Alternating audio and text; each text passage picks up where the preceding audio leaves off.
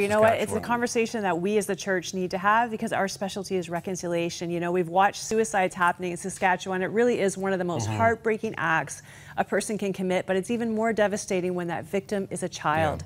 Indigenous communities across this nation have been facing states of emergency due to outbreaks of youth suicide. And in October, Saskatchewan was hit hard with 6 Indigenous girls between the ages of 10 and 14 taking their own lives. Joining us now by phone is Pastor Jonathan Bounds, who leads a church in one of the affected communities, Loon Lake. Thank you so much for joining us, Pastor Jonathan. My pleasure. Thank you for having me. Well, you know, you're on the front lines of this battle. What do you see happening in your communities? Well, often these things come in waves. It seems to be an epidemic of suicides, typically amongst males most of the time, and this time it's been young girls. And so what we see is a natural reaction, a chain reaction of, you know, a close friend, a cousin commit suicide. You're that much more likely to fall into that trap yourself. But also there's a strong spiritual element where we just really believe there's an attack, a spiritual attack on this generation. And so there's a sustained effort to turn that around, to stop the cycle, and to break this. Yeah, well, you had a chance to go into the school on Friday where the young girl had taken her life, that school that she was from. Tell us about, like, what was the atmosphere like and what happened there?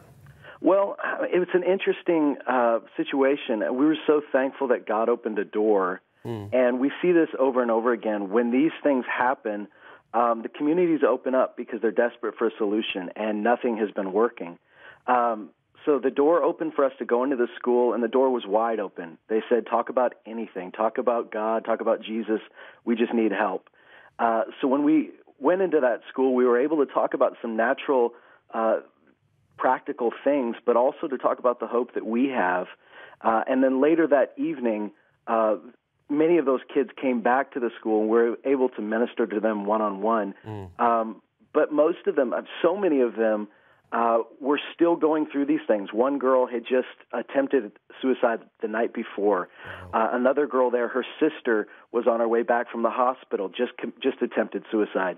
So this was something that was heavy on all of them. And 17 of those kids decided to give their lives to Jesus. Or we were able to minister to in a real way. So, you know, we feel that there was an impact, but it's going to be more than just that. We're going to sustain this outreach and keep working at it. Well, you know, we're so glad, Jonathan, that you are there to minister. And honestly, I believe what's happening with Indigenous communities across Canada is a call for the church to wake up and do what we do best, because we know it's the love of God that can heal our hearts, the pain of sexual abuse and what so many of these kids have been through, racism. You know, a lot of times we feel helpless. I think the heart is there, but we don't know what to do. What can we do as followers of Jesus? Well, obviously, as believers, we know that there's such power in prayer. I think every community is so different.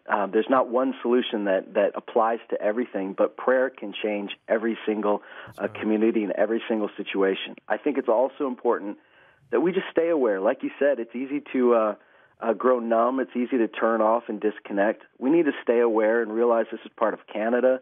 This is part of the body of Christ. There's many of our brothers and sisters that live in these communities, and I think we should keep them in prayer and support them as much as we can, because God's really raising up Indigenous ministers that are making a difference, believers on the ground. And if we keep them in our hearts and keep them in our prayers and support them in any way we can, I think they're making a real difference, and we can make an impact in this area.